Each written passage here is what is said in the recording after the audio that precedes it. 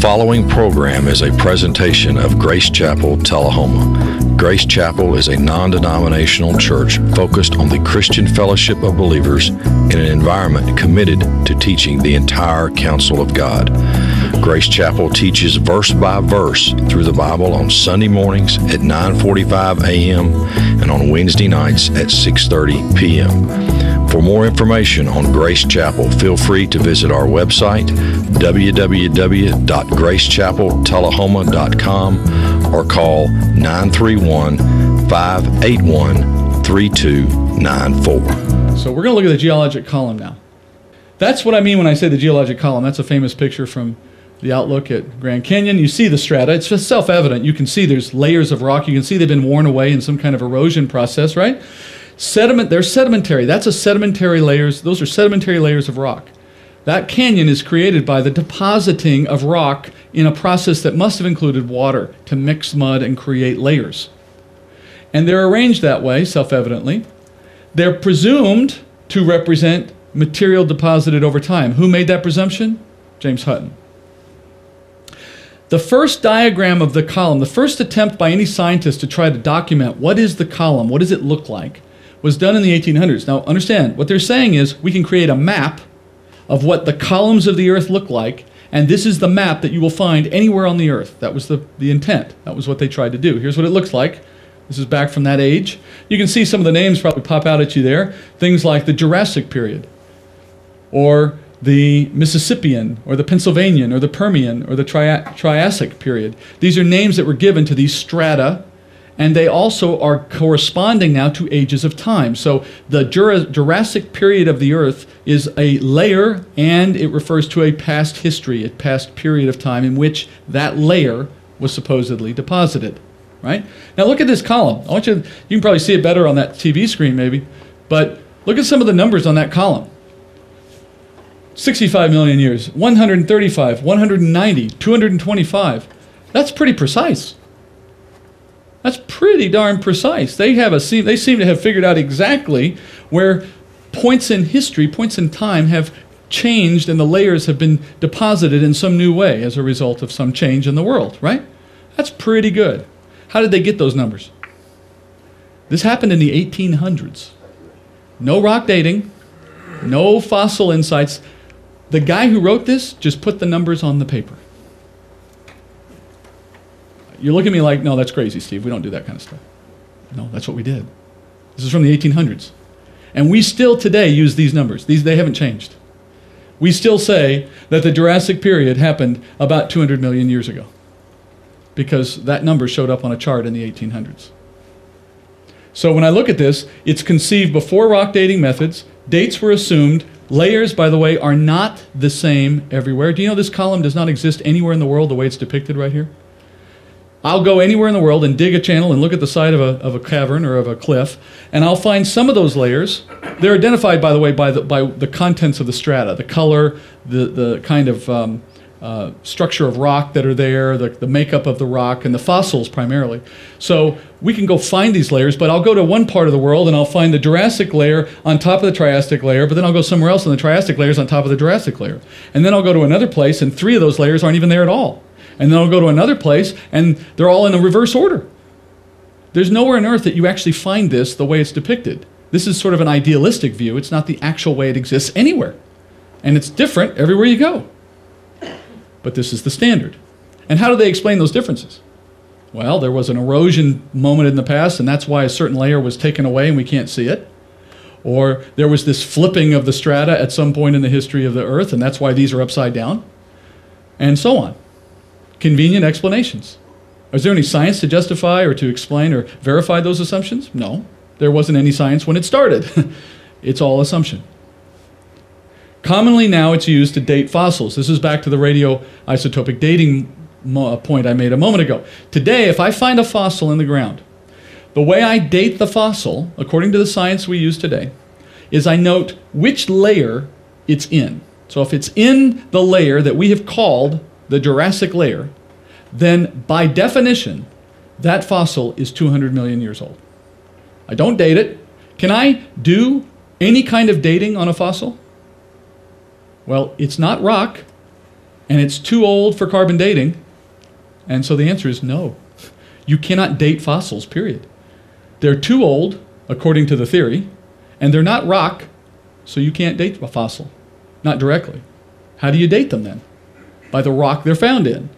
But do we date the rock? No, because the theory, the practice of it is no longer considered necessary. So what do? Well, I just note what layer it's in, look at my little chart. That layer is the Jurassic layer. Bingo, it's a 200 million year fossil. I tell Time magazine, and they print it on their cover page. You think I'm being cynical, but that's exactly how it works. Exactly how it works today. You've been told that the fossil is 200 million years old because some guy in the 1800s attached that number to a layer of dirt, and ever since then scientists have been saying it. You know, if you say something enough, it becomes true to the people who hear it. Ages were determined by the location of certain index fossils. So if I go into a layer today and I can't clearly make out the Jurassic period, it's not clear. It's too muddy. The layers are a little mixed up, or maybe it's not there at all and I'm having trouble finding it. And that's true. You know, this isn't precision. If I go to the side of a mountain, I'm not going to necessarily see everything nice and clean and neat, right? But I find a fossil, a certain kind of fossil. When I find a certain fossil in the ground, I say, you know what? That fossil is usually found in the Jurassic period. So that fossil must tell us where the Jurassic period occurred in this column, even though the dirt doesn't match the Jurassic period dirt we're used to seeing elsewhere. So the fossil is used to index the column. Follow me? How do fossils get formed, though? Well, in the theory, an animal dies, falls to the ground, or lays on the ground, and over time, mud covers it up, and as that mud develops and covers it up, over time, it eventually seals it in a tomb in which it can be preserved. So ages are determined to be based on the fact that if a certain animal was understood to exist in the Jurassic period, let's say, make an example of something you all would recognize, Tyrannosaurus rex. So the Tyrannosaurus rex is a certain animal, an extinct animal that's understood to have lived during the Jurassic period, because that's where we have found its fossil in some places. Then I go to another place and I find the fossil of that same animal, but it's not in the Jurassic layer, or there is no Jurassic layer in that place. Never mind, not a problem. I'm going to say that it is still the Jurassic period because it is a Tyrannosaurus rex. And Tyrannosaurus rex has been associated with the Jurassic period, ergo, this must be the Jurassic period. So the fossil becomes the index for knowing what column I'm looking at. But wait a minute, if the theory says that things started simple and got more complex, and that's why we see different kinds of animals layered in the ground, all the way up to and including hominids, animals that are like apes, for example. If that's what the theory says, then it should be the case that I should always find the layering in that way. And so the Jurassic period would always be somewhere in the middle with that higher order animal, but not quite modern animals. And then wherever I find it, that tells me when I'm looking at the Jurassic period. So today, a fossil's age is determined by the strata in which it's found. But wait a minute, we just said the strata is determined by where the fossil is. That's a catch-22. Fossils are only found in sedimentary layers of rock, never in igneous rock. Only igneous rock can be dated. We try to date the closest rock to produce results consistent with the geologic column, but we've kind of given up on that because it doesn't work. That column exists nowhere on Earth in the way it's represented. Layers can be missing or flipped or in random order. Dates can vary wildly with any kind of true rock dating. And the geologic column and the index fossils are the gold standards for determining dates and for each other. What I'm getting at is this. When it's convenient to say we're in the Jurassic period and therefore these things must be 200 million years old, that's what we do. But when we come over here and there is no Jurassic period represented in the rock, we look for the fossils and then we say that's where the Jurassic period is. But over here, how do we know how old the fossil was? Because we said it was in the Jurassic period. Over here, how do we know we're in the Jurassic period? Because that's where the fossil was. It's circular logic. It's whatever we need it to be. So today, when I go out and do geology as a student, geology student, for example, and I'm digging in the ground and I come across a fossil, I'd go to my book and I'd say, according to my book, this fossil is always found in the Jurassic period. Ah, we're in the Jurassic period here. Then I go somewhere else and I find a new fossil, something I've never seen before, and I say, well, I wonder how old this is. And they'll say, well, which strata is it in? Oh, it's in the, it looks like the Jurassic strata. Okay, well, then it must have come from 200 million years ago. There's no absolutes here. It's all relative for whatever I need in order to come to the conclusion I want. That's how we date today. If you're like me, the first time I heard this stuff, it seemed so bizarre, so unscientific, I had to assume that it's wrong, that what I'm hearing is wrong, that it's not this way, that science is better than that. Scientists aren't that deceived. They certainly would see this for themselves and realize this is nonsense. Clearly, there's something missing. And of course, I went out from the room with that perspective and did my own homework. And then I came back astounded that that is exactly how it works. It's still boggling my mind today, even now, that we still think like this. It's a proof in and of itself of how much of this area we call science, this evolution theory, is based on a desire to believe, not on objective efforts to find the truth. Present-day forces don't do this. Back to our original point when we talked a minute ago about the fact that we can't observe anything from the theory in progress today. Here's another one of those examples. There is no evidence in the world today of fossilization, not in the way the theory says it happens. The theory says that throughout the history of the Earth, we've seen layers after layers of animals being deposited as fossils. It doesn't happen. This doesn't happen. Do you know in the 19th century there was a period in time in which men would travel on trains out to the western United States to kill buffalo? Buffalo herds were slaughtered by the millions of animals, and they were just allowed to lay in the fields or in the plains of the United States to die. They weren't taken for any good. There was just sport, kill and leave them. It was just target practice, basically. Millions of buffalo, almost made them extinct, as you know. What happened to all of those animals? Do you know today there's no evidence of them? You can't find a single buffalo fossil. Why not? You would think after so many animals dying and being left on the ground that there'd be some record of their bodies in the ground. If fossilization is a common thing, it happens all the time, that would have been a perfect example in which to go find it at work. But it didn't happen. Why not? Because we know how animals actually die, don't we? There isn't time for them to become fossils. They get eaten. They get worn away by weather. They get deteriorated by the sun. The bones break up and crumble.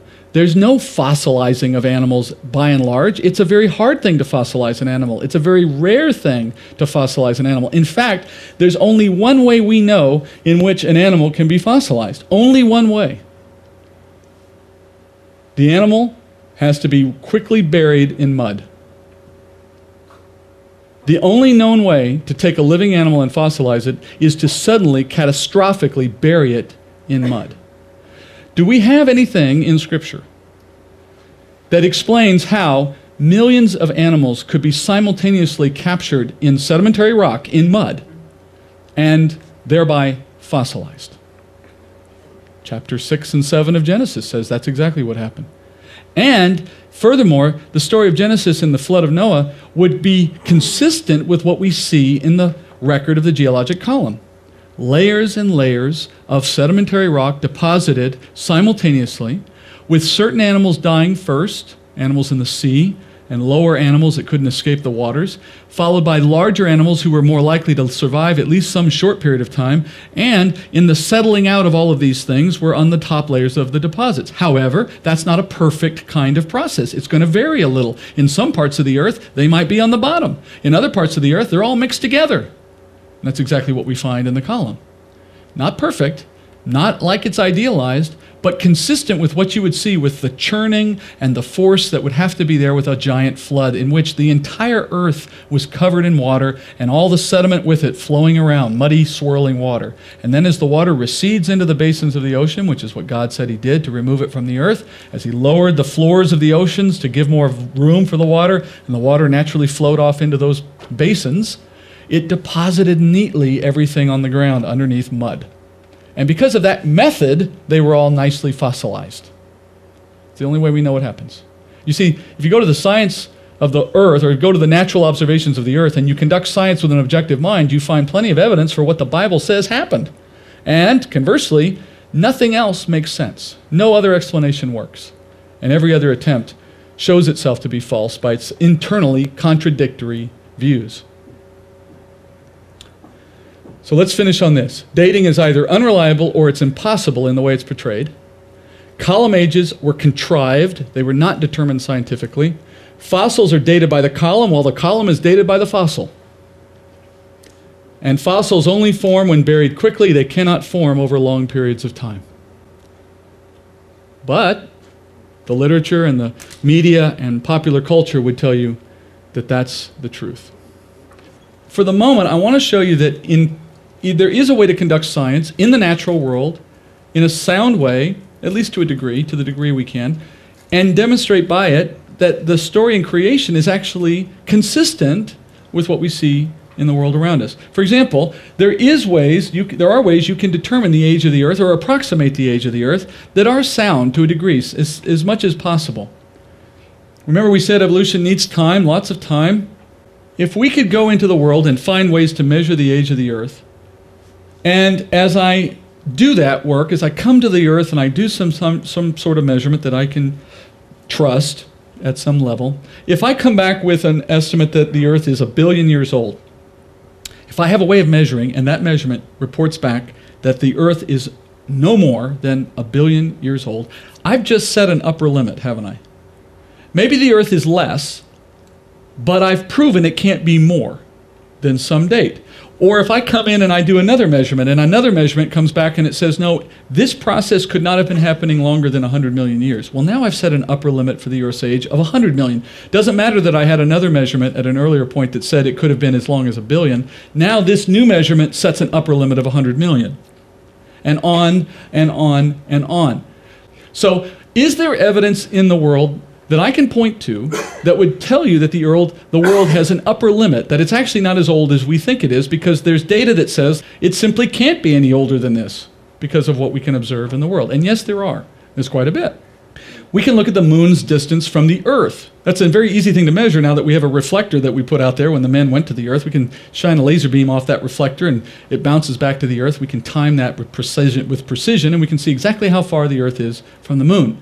What we discovered when we did that was that the moon is receding 4 centimeters a year. Every year, the moon is 4 centimeters farther away from the Earth than it was the year before. And that's a constant rate, and it's continued to do that ever since we began measuring it. Now, we know based on physics that that rate is slowing as it moves. You know how if you take a rock and you put it on a string and you spin it, the shorter the string, the faster you have to spin it. As you make the string longer, the slower you can turn it, right? Well, as the moon moves further away, that gravitational force weakens, and so the speed of that recession is slowing. So we know that it's not always been the pace it is now, but we can calculate how that change would have occurred just using simple physics. So if the moon is receding today at that rate, and we can calculate how that rate would have changed over time, I can just do the math backwards, right? I can say, well, how close was it to the Earth 10 years ago or 1 million years ago? And if I do the math, the oldest the moon could be is 1.5 billion years old. That's the oldest it could be. Why do I know that? Because if it was any older than that, it would be so close to the Earth that it would create so much gravitational pull that the Earth would melt. So that's the oldest it could possibly be, and as far as we can understand, it would still allow for the Earth and the moon to exist together. Now, that's not how old it is necessarily, it's the oldest. So immediately, I have an upper limit. Forget what they tell you about the Earth being 4.5 billion years old. This fact all by itself says it can't be older than 1.4 billion years old. Now, what assumption am I making? The moon and the Earth have always been. Uniformitarianism. Now, you might say, well, you just told us that's not a very good assumption, Steve. And it isn't. But remember, I'm using the same assumptions they're using. If they're using that assumption to arrive at certain dates, and I use the same assumption, and I come to a much younger date, and we're using the same assumptions, then by definition, they have to cap the age at the date I've found. So that Casio example again. Now, we might both be wrong, but my point is if we're going to use their rules and come up with a lower date, they have to observe that date, logically speaking. So we've already cut the age of the Earth to something far less than evolution would say it is, but we can go further. We're going to move the scale here. Let's keep track of where we go. How about helium? You know there's helium in our atmosphere. You're breathing helium all the time. You're just not breathing enough of it to get your voice into that squeaky high-pitched range that we do with the balloons, right? Radioactive decay of uranium and thorium in the atmosphere, sort of like carbon-14 decaying. Well, these elements also decay. They decay into helium. But the thing about helium is it's a noble gas. You all remember this? Getting into your chemistry history here, right? What does a noble gas do? Nothing. It's completely stable. Helium, once it's helium, never goes to anything else. It will forever be helium, unless somebody causes it to take a chemical reaction. But it's noble, it's inert. So once something becomes helium, you've forever got it in the atmosphere. Nothing ever gets rid of it. So helium is building all the time in the atmosphere. It's never going away, and it's always more of it is being made. Well, if the concentration of helium in the atmosphere is increasing, and it's increasing at a very stable fixed rate, the rate is the same year to year to year to year. You see an opportunity to date the Earth?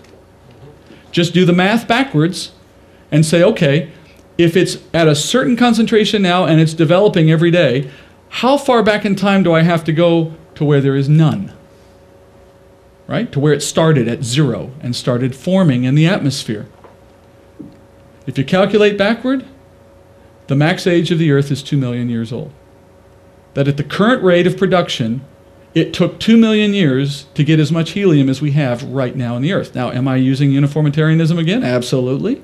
But as I said already, their assumptions, we're just applying them to other observations, and here are the data we get. So now, the upper limit for the age of the Earth is 2 million years old. It can't be older based on how helium is produced naturally in the atmosphere. The Earth's magnetic field, have you heard about this? There's been some things in the literature, even in CNN and in the paper in the last couple of years about this. It's kind of interesting stuff. The magnetic field of the Earth has a half-life. In other words, at a predictable rate, the strength of our magnetic field is diminishing. And every 1,400 years, which isn't very long, every 1,400 years, it's half as strong as it was at the beginning of that time. It's losing half its strength every 1,400 years. Well, that's a serious issue because the magnetic field of the Earth is what protects us from many of the dangerous, harmful rays that come from the sun. At the current rate of its diminishment, the age of the Earth couldn't be more than 10,000 years old. How do we know that? Because if it's diminishing now, and I just reverse that and I say, okay, how far back can you go in strengthening it? Well, there's a limit there, because if you strengthen the magnetic field too much, you get too much magnetic flow. What happens if you take a lot of electricity and move it through some kind of conductor? A lot of electricity. What happens to the conductor? It gets very hot, right? Well, the magnetic flow through the Earth produces a certain amount of energy or transfers a certain amount of heat to the Earth. That's where we believe, that's where some scientists believe that the heat of the core of the Earth is actually being produced by the flow of the magnetic field through the Earth, heating it up. If I increase that flow of electrons, at some point I get so much energy flowing through the Earth that the Earth melts. So there's an upper limit to how strong the magnetic field can be. And if I calculate how strong that is at this rate of decay, I can only go back about 10,000 years. At 20,000 years, the Earth is melted. Well, now I've got a real limit, don't I? Now I'm saying that the max age for the Earth is 20,000 years, and that's being generous. That's assuming melting Earth. Well, now we're way outside of the range of anything that evolution could use. We're talking about an Earth that's very, very young relative to what evolutionists would say.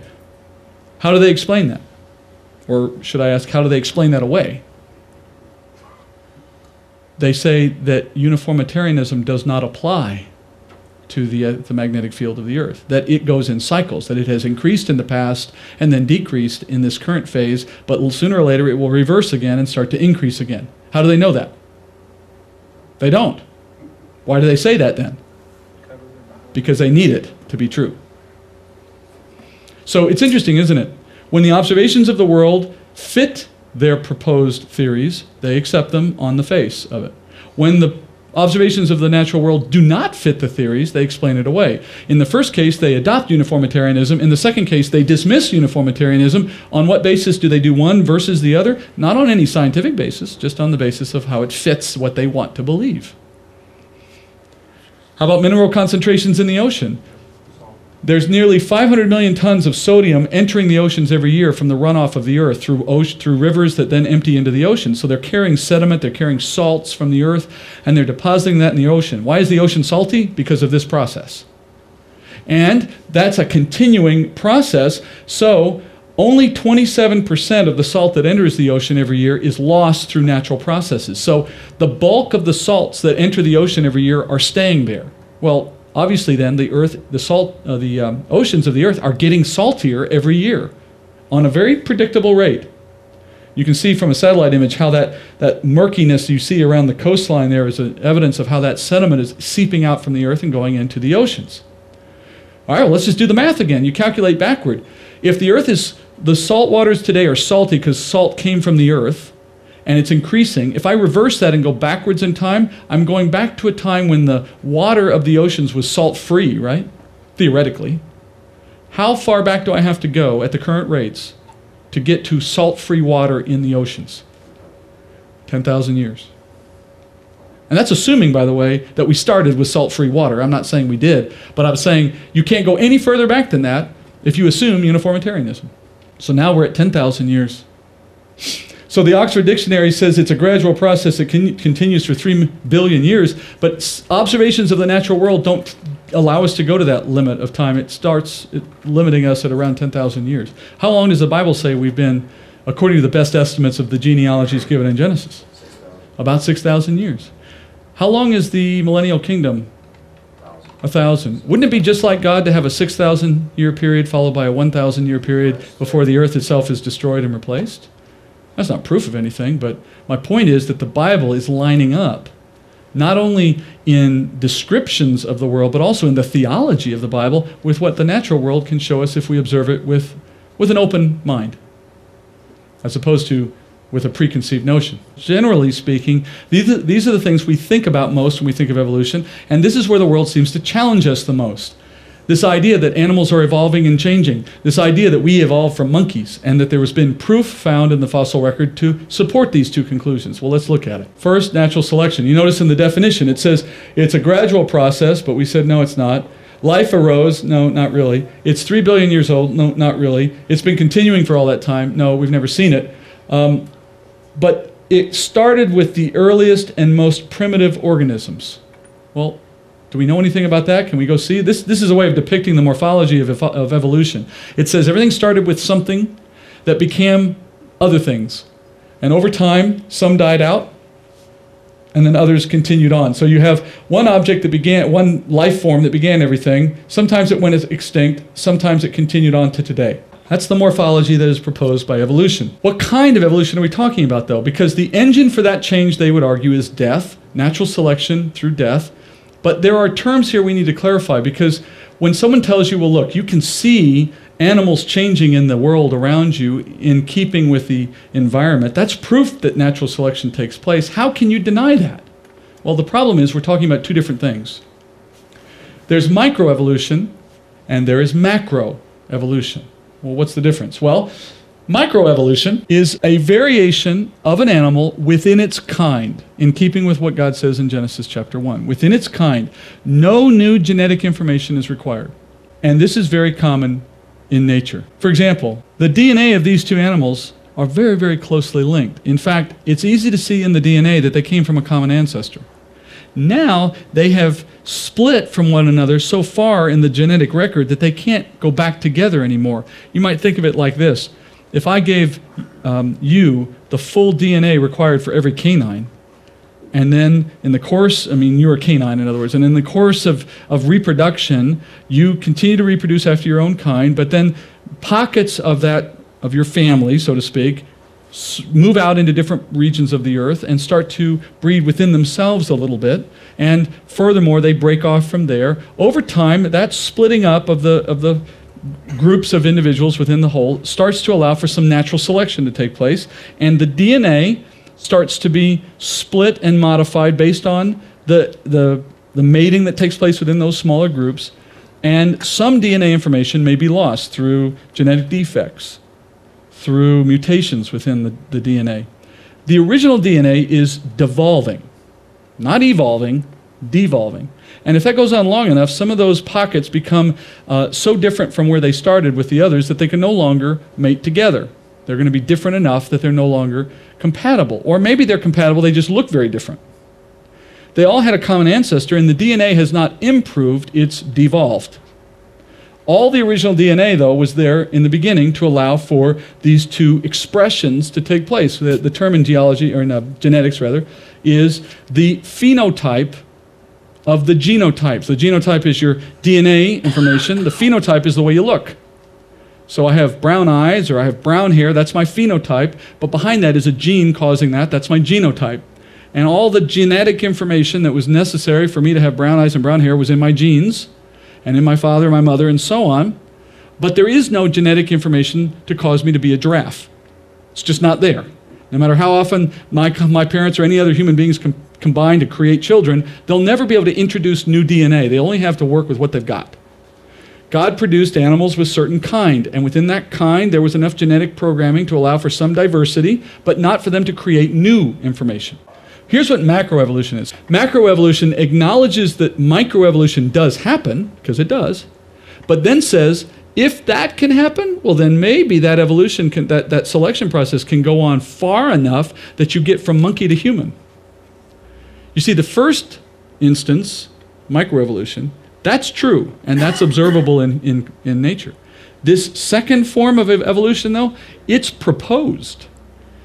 It's theory. It's never been observed, never been measured, never been seen to happen, and we don't even have a mechanism for how it could happen. But we say it's possible. So we say there is micro, then the evolutionists say there is macro. But here's the trick. In order to go from micro to macro, you have to have the introduction of new, healthy genetic information into the DNA. Somehow, the DNA of a monkey, let's say, has to see new information show up somewhere along the way and reprogram that animal's DNA to include new information that makes it into a human. That's the only way to get there.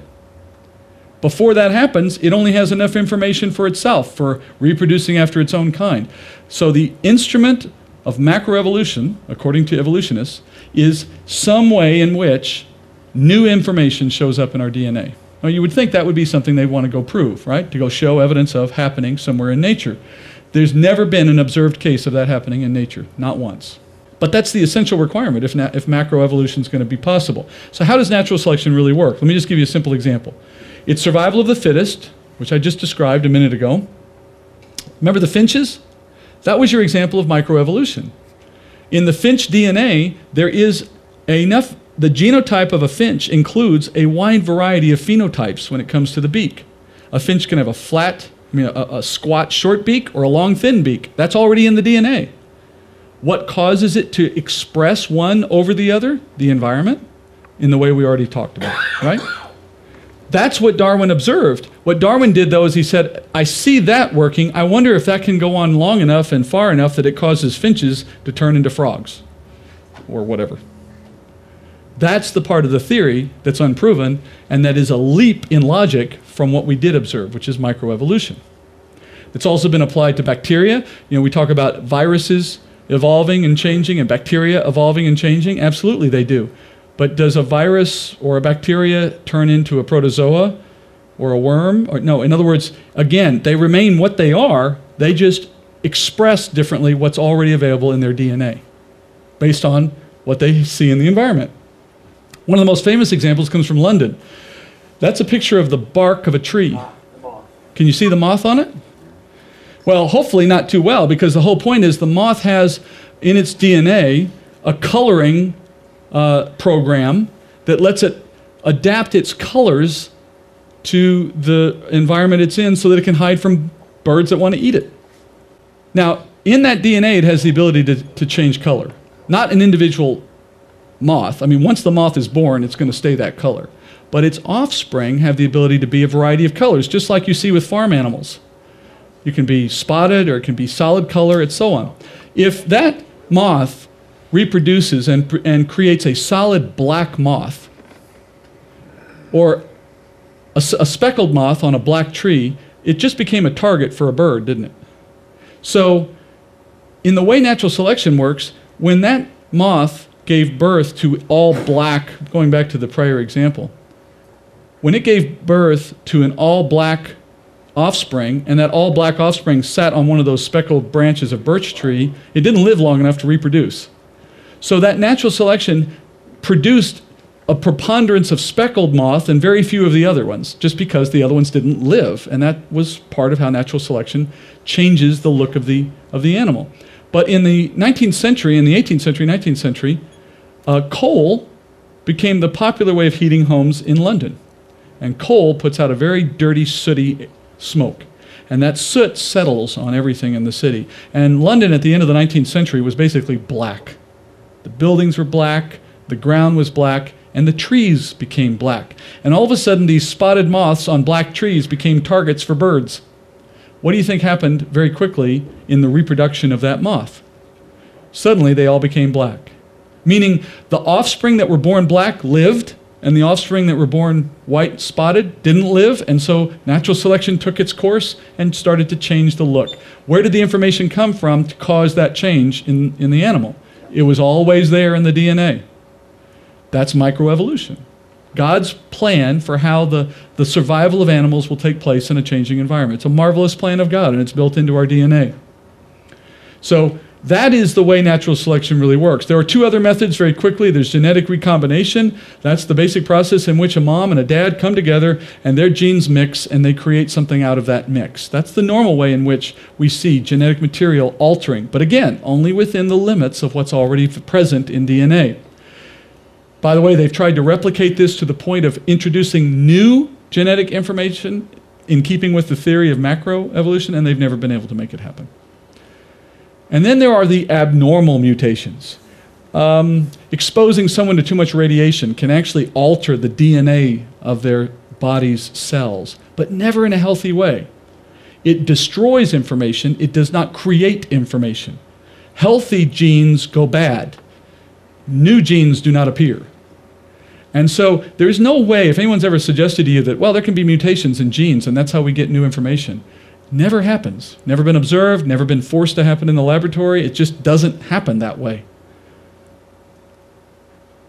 They've tried to take tsetse flies, which reproduce very quickly, so they can do lots of trials on these things, and they subject them to high doses of radiation to see what would come from them. Could they mutate them into something better? And all they get is flies with one wing and flies with 8 legs and flies with no eyes, and genetic defects causing the loss of abilities, not the growing of new things that are healthy or useful. So they've never been able to make that happen. So microevolution results in things always remaining within their kind. Macroevolution has never been witnessed and never been made to happen in a laboratory setting, and yet that is the instrument of evolution. That is the means by which higher orders arrive from lower orders. A living cell has irreducible complexity. You ever heard this before? A cell is a very complex thing. You ever seen one? In the sense of seeing it on a screen somewhere? A living cell maintains itself with the harmonious cooperation of many organelles. If only one of these organelles fails to function, the cell cannot remain alive. The cell does not have the chance to wait for unconscious mechanisms like natural selection or mutation to permit it to develop. Thus, the first cell on Earth was necessarily a complete cell processing all the required organelles and functions, and this definitely means the cell had to have been created. Another way to say it is, if you look at the complexity of the human cell, or any single cell, it has such irreducible complexity that there is no way it could have evolved to the point of its own existence. Another way to say it, very simply, is if I gave you a human cell and you could look at it, it's such a complex factory of stuff. If I turn off any one of the little pieces that are inside it, the whole thing dies instantly. How did it evolve to being alive? The only way it got to the point of being alive is if everything in it was there from day one, already functioning, ready to go. It couldn't have evolved from lower states because lower states aren't life. It's an all or nothing proposition. It's irreducibly complex. Evolution doesn't have an answer for how that could have happened. The ascent of man, right? So when we look at what they claim is true about the fossil record with respect to man, they claim that there are these examples of older forms of man, early versions of man, something that connects us to the animal kingdom in terms of the apes, something that connects us to them, right? They call them hominids, forms of man-like creatures. These fossils, when you look at each one that's been claimed, they generally fall within the range of either normal human variation or they match closely existing primates. What I'm saying is they're either finding dead humans or they're finding dead monkeys. Well, wait a minute. Aren't there something in between? Isn't that what they've been preaching all these years, that there's steps in between? How did I ever get to the point of suggesting there were steps in between? Remember the opening slide? If I take monkeys of different heights and put them in a row and put man at the end, the point's made without even having to say a word, isn't it? But they're all monkeys until you get to the last one. Or maybe the next to last one was an ancient man whose appearance is just a little different than yours and mine. Remember that natural variation we talked about within the DNA? That there could be an evolutionary effort, microevolutionary effort, that causes some distinctions in appearance, but yet it's all coming from the same genetic code, and therefore it's all humans? They're just not humans that look as much like we do today. So you have those natural, remember there's a range in every human. I'm taller than some people. There's other people here that are different eye color, different hair color. My eyes are closer together than some people's and farther apart than others. And all of these variations have a range, right? We have humans on the low end of the scale of height and humans on the high end. We have some humans that are barely 2.5 feet tall and some humans that are 8 feet tall. That's a lot of variation. Most of us are somewhere in the middle. But the human DNA has a lot of range for variation in skull size, in brow protrusions, in jaw size. These are within the range of what we can find even today in the world around us. But if I want to make a story, I can take some of those that live on the edges of that range and claim that they're not actually human. That was a monkey. But not really a monkey either. It was something in between. It was moving in the direction of mankind. And then I give it a really fancy name and a story around it and an artist's conception, and I've got you hooked. Let me show you what I mean. Artist's conceptions are used to fill in the gaps and to force a conclusion. I'll give you some examples. There's the fossil that's found. There's the artist's conception. Now, if I showed that to you, this is a real-life fossil that's found. This is truly an example of one that's been proposed as one of those links between man and monkey. If I just showed you that picture, the one on the bottom, and I asked you, what is that creature, what would you say? You'd say it's a monkey, an ape, a primate. Now, if I went a step further and I said, actually, that particular monkey doesn't exist today. I think it's not found in the world today. It's extinct. Does that change your opinion of it? There's carrier pigeons that are extinct. There's dodo birds that are extinct. Does that say anything about what they mean to us? They're just a version of that morphology that died out somewhere along the line. But does it say anything about where you came from, inherently? No. It's a dead, extinct monkey. But if I put a artist's conception around it and put on either side of it other monkeys and then put you at the very end of that line, what am I implying? More than implying, what am I claiming? That you came from that animal. Transitory forms, this is the term they use for these animals that are extinct in the fossil record, but they claim have some relationship to us. Transitory forms are suggested by this careful juxtapositioning of the fossil record in these pictures I'm talking about, the way they lay them out. So that many hoaxes, that is one way in which this works. The other way in which this works is there are a lot of hoaxes in the textbooks and remain in the textbooks even today that have never been exterminated, never been expunged from the record, and yet continue to be there to try to argue for this process of movement from apes to man. And then in between all of this, you've got guesswork and wishful thinking replacing science again, just like we've seen all along. Let me show you some examples. There was Java Man in 1891. They found this skull on the island of Java, the skull cap. Here's what they found. They claimed that this is from a hominid, not quite ape, not quite human. The missing link kind of thing again. They drew an artist's conception. Isn't that interesting? They made that guy out of that head, that skull cap. I don't know how they knew how he had hair all over his body, but somehow that came out of the artist's conception looking at a skull cap. But when you look at the skull cap itself, it falls squarely within the range of human variation. In other words, could it have been a monkey? It could have, but it would have been the largest monkey ever found because it's, in terms of a normal framed skull, it is perfectly within the range of normal human skulls. Now what's different about it is it has a particular protrusion on the front of the cap that's more than what you often see today, and that's why you see the protruding eyebrows on this artist's conception. That would have been there, but have you ever run into anybody with a particularly protruding brow? Yes, they're out there. That's well within the range of normal human variation. It's not an exception. It's consistent with humans. So they find the skull cap of a dead man, and they claim with an artist's conception that it's Java Man. Then there was 1912, Piltdown Man. Piltdown was a place in Sussex, England. They found this jaw. The rest of it, the white part there, is actually made up. I mean, they just filled in the gaps, right? All they found was the jaw and a little piece of the skull on top. They sure did take a lot of liberty with the rest of it, though, didn't they? Here's the artist's conception, Piltdown Man. Turned out to be a complete hoax. It was an orangutan jaw. It's documented in the literature now as a hoax, and yet there are still school textbooks that talk about Piltdown Man as one of the missing links. This is perpetrated as a hoax. It took 40 years for them to uncover that the scientists who perpetrated this had actually constructed this as a hoax. So you have Piltdown Man and Nebraska Man. You all remember, I don't know if you've heard about this one. This is one of my favorites. 1922 in Nebraska. What did they find? Teeth. Guess what the artist's conception was? from the teeth. Guess what the teeth were? An extinct pig. Now this was not a hoax. This was, in other words, they didn't intentionally try to mislead, but they looked at these teeth, made some wild assumptions, created the artist's drawing. I found a tooth. This is it. Let's go with it. Run with it. Until someone did some better analysis on the tooth and the DNA of the tooth. Remember, 1922, that's prior to the discovery of DNA.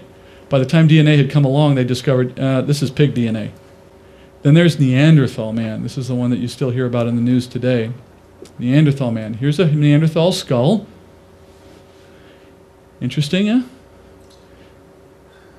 On the left is a human skull found in typically what you'd see today.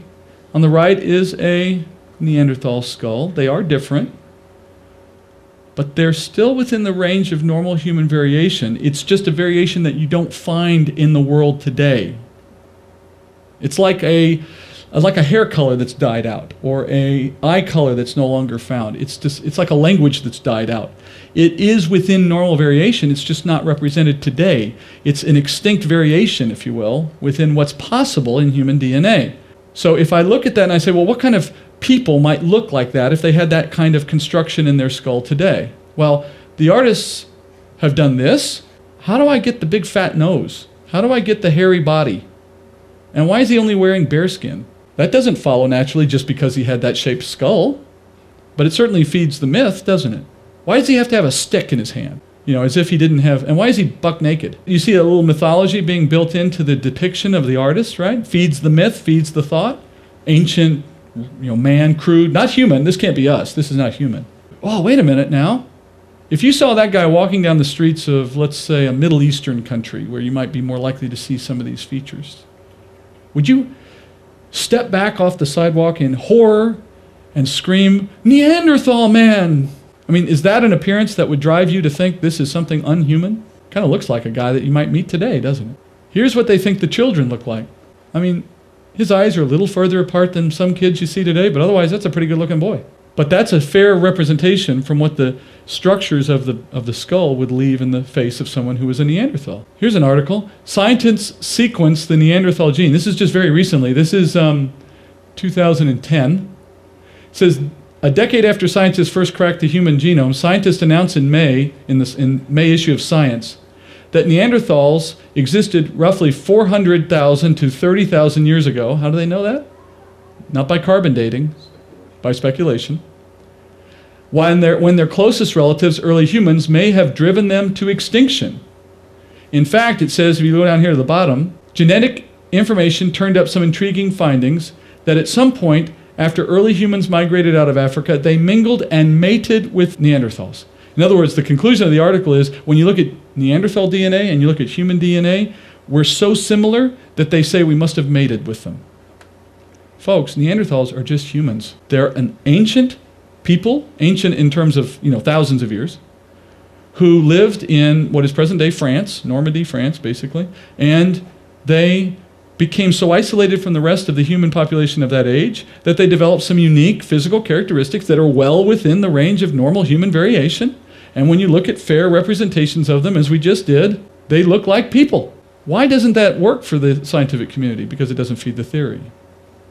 It fits better to say they fall somewhere between us and apes. And how do we reinforce that thinking in the populace's mind? By making artist conceptions that make them look non-human. But that doesn't fit the data. How about Cro-Magnon man? You've heard of him? He was discovered in 1868. Here's his skull. It's even more like humans than Neanderthal, more like modern humans than Neanderthal is. It's almost a dead ringer for current day human skulls. You've got a little more protrusion on the brow. Same cranial volume basically as us, could have a brain of equal size as us. Here's how he's depicted. If I showed you as a 7 or 8 or 9-year-old kid in grade school this picture, you've left with an indelible image in your mind that we came from apes. Here's another artist's conception of what Cro-Magnon man would have looked like. Look at what they've taken liberties with. Look how wide the nose is. The cartilage there, that's not a given. Based on the structure of the bone, it doesn't automatically result in a wide nose. My skull, your skull didn't drive the size of our noses, right? That's something in addition to the skull structure of our brain. That's another aspect of our DNA. That man could have been driven, or drawn rather, with a nose that was far more normal looking. They just chose to put a very ape-like nose on his face, right? And of course, they gave him the protruding brow, which was a feature of that skull, but again, it's within the range of normal human variation. It's not abnormal in that respect. My point is, Cro-Magnon man would look like a human being if you walk down the street right now, because he was. So when I look at the fossil record, and the most famous one we'll talk about now is Lucy, when I look at the fossil record, I keep finding these examples of creatures that are clearly within the range of normal variation for apes or primates, and others that are clearly within the range of normal variation for humans. But because we're looking for something to prove the two came from a single ancestor, we position them in the popular culture and in the scientific literature as stages of development when there's nothing to suggest that by the mere fact that they existed, by their mere fossil record. Lucy is the one you hear the most about, right? Do you know why you hear the most about him? Because Leakey was the one who discovered him. Who's Leakey? He's from the most famous family of anthropologists, and so he's like the rock star of this area of science, and whatever Leakey says goes. So when Leakey made his discovery, it was heavily promoted, heavily supported, and so in other words, he had the ability to promote and market his finding to such a great degree that it became very widely known in the culture. This is what he found. That's the artist's conception of the skeleton that he found. Now, if I took that conception and instead of having it stand on 2 feet like they've proposed in that picture, if instead I had it down on all fours like that earlier model of the monkey, when you look at that, would you call that a human or call it a monkey? You'd clearly say that's a primate. It looks exactly like a primate. It's a little different than any we have today because it's an extinct one, but it's well within the range of primate. There's nothing about its mere existence to suggest that we came from it. But if I make it stand up, I start to suggest things, right? I start to suggest it's evolving. When there's no evidence that it did, it's an extinct ape. So when I put that on the screen, and then I tell you a story, you come away convinced that science has proven something that has never been proven and it can't be proven. Here's another way I do that. This is a shot taken out of a science book. That is the one on the left is an orangutan. The one on the right is modern human. The one in the middle, supposed ancient missing link. Which one does it look like? Looks like the human. It's well within the range of normal human variation. Almost identical. It's just a little bigger. The teeth are more pronounced in the front, but it's within the range of normal variation. You ever seen some people with bigger teeth and a mouth where they stick out a little bit more? This is what Time magazine does. About every 6 months, like clockwork, they had a story like this. Whether there was anything new in the news to talk about or not. If you read them, half the time they weren't talking about anything new. It was just a recap of old stuff. But it's like they have this program in which they know every 6 months we got to reinforce the orthodoxy. We got to come back with this story. And look what they do in their covers. This is that juxtaposition thing I talked about, right? I put the monkey face next to the baby face. What am I telling you? We came from the monkey. Does that prove anything? No. And if you look into the story of what they say happened, no, it's the recapitulation of all this same stuff over and over and over again. No proof, no evidence, nothing provable, nothing observable. So what is the creation's view of that morphology? We agree that there's been some... you're just stretching, right? Go ahead, sorry. We agree and we recognize that there has been extinctions, that there are variations in kind, that from a canine can come over time a fox and a hound or a wolf because the original canine had the capacity in their DNA for that kind of diversity. But there are some hard lines. Kinds don't jump. So kinds remain within their type. They diversify only as much as God has permitted in their DNA, and sometimes they die out. That's the observable world, and that's consistent with Scripture. What has never been observed and cannot be proven is that these things jump and create one from another, and yet that is what evolution maintains. We're going to end on this. I could have spent another half the day talking about how the second law of thermodynamics prohibits the kind of upward gains of complexity that evolution says. Second law of thermodynamics says entropy, that energy moves from higher states to lower states, more complex to less complex. You see this in your everyday life. Your car gets worse, it doesn't get better. Your house gets dirtier, it doesn't get cleaner. Your body wears out, it doesn't get better. Everything in your life is going from higher states of order to lower states of order. But evolution claims the opposite is a natural force. The second law of thermodynamics says it's impossible. Energy must be added in order to increase complexity, and there's no source for that energy in the way the natural world works.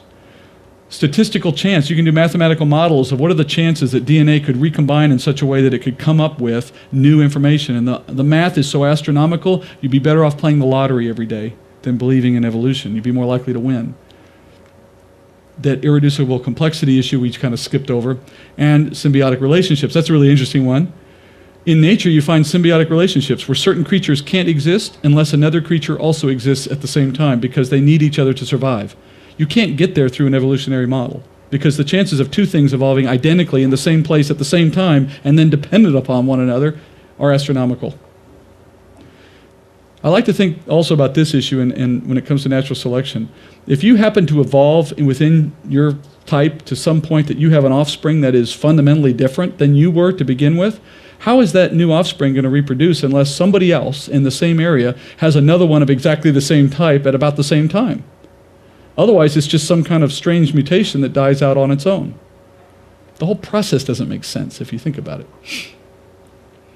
So we've gone through the scientific method, and what we're left with is you can't test, you can't observe, you only have the theory. So what do we make then of the conclusion today?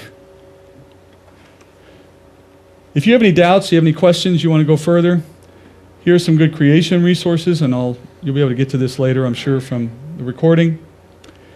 And for the flip side, if you wanted to see what the world is teaching on evolution, PBS is a good source, by the way, or some of these references. So which came first, the chicken or the egg?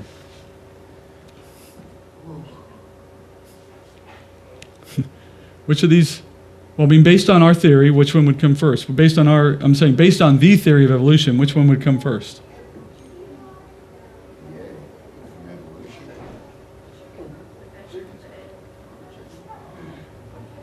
The chicken would have to come first.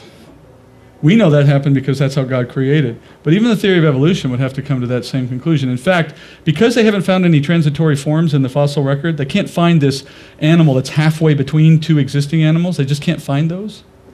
And that's what Darwin said bothered him so much. His theory predicts that, and he can't find any. Then they have come now to the point of saying, they call something, they have a theory they've called the hopeful monster theory. That's exactly what it's called. It proposes that literally, in one fell swoop, an animal gives birth to something wholly different than itself. That's why you don't see any transitory forms. And therefore, from that moment onward, something new exists that can then reproduce forward. And of course, they don't have any mechanism to explain how something could make such a leap, but that's why they call it the hopeful monster theory, that there is this moment in time somewhere along the way where, unbeknownst to why, with no reason why, suddenly a chicken gives birth to a pig. I mean, that's being silly because it wouldn't work. But a chicken gives birth to a swan, or something that comes out of the egg fundamentally different than the mom.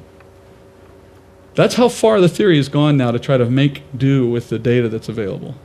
And which takes more faith? Believing that or believing what God's Word says? So, thank you for the time. Grace Chapel is a non-denominational church focused on the Christian fellowship of believers in an environment committed to teaching the entire counsel of God. Grace Chapel teaches verse by verse through the Bible on Sunday mornings at 9:45 a.m. and on Wednesday nights at 6:30 p.m. For more information on Grace Chapel, feel free to visit our website, www.gracechapeltullahoma.com, or call 931-581-3294.